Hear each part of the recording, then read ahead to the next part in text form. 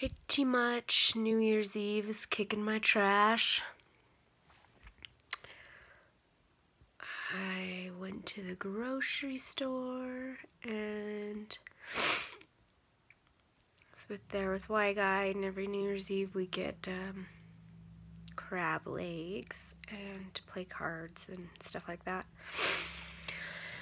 So I'm in the grocery store today and standing there like thinking like,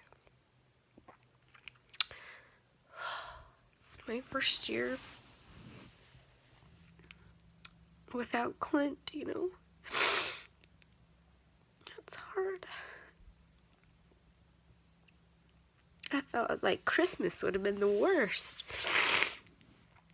It's like, New Year's Eve is kicking my trash.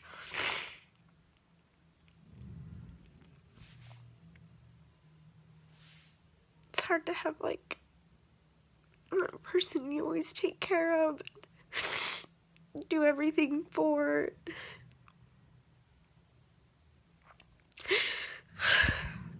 I miss that, and it's hard to have them gone. And then when I'm not doing good right now, and it just makes me like think like I don't, like he's not here to take care of me when I'm sad. Which super sucks. It's like you give, as a caregiver, like you give and give and give and I bought a whole freaking load of tissues on Amazon and I can't find them. So, freaking roll of toilet paper in my bed with me. Stinking.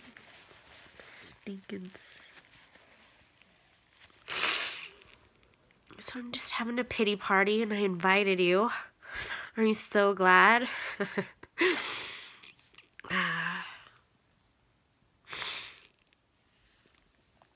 Anyway. So there I was, the Smith's grocery store. And I'm standing there getting the crab legs. And it just like hit me. I was like, no, I did smoky eyes today. Don't cry with smoky eye makeup.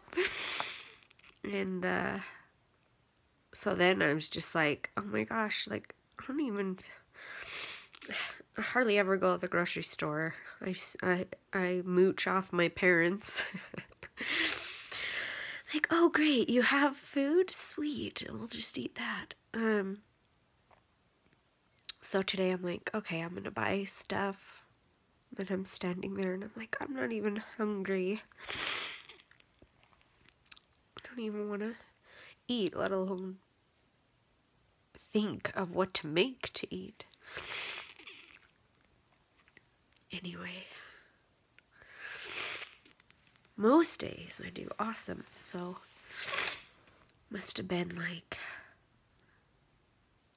my turn today, and I picked Gunner up from a friend's house and just right after Smith's, and then turned to have a church CD, and so I just like turned it up full blast and cried in the car on the way home. And my guy's like, what can I do for you, Mom? Gunner, I love you, Mom. And I think if they learn anything, you know, is to choose the right, and even though it's hard, it brings like peace and comfort. And days aren't perfect, you know. Some days are easier than others, and that's okay to cry, and it's okay to have a meltdown. And it's okay because we loved him, right? And how lucky we are that,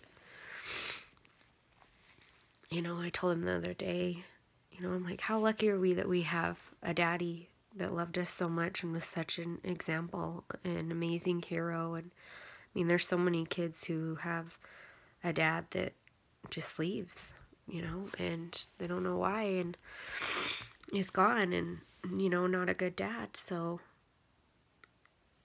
they're super lucky, you know, they got a good one. But anyway, grief sucks. But just got down on my knees, prayed for some comfort and strength so I can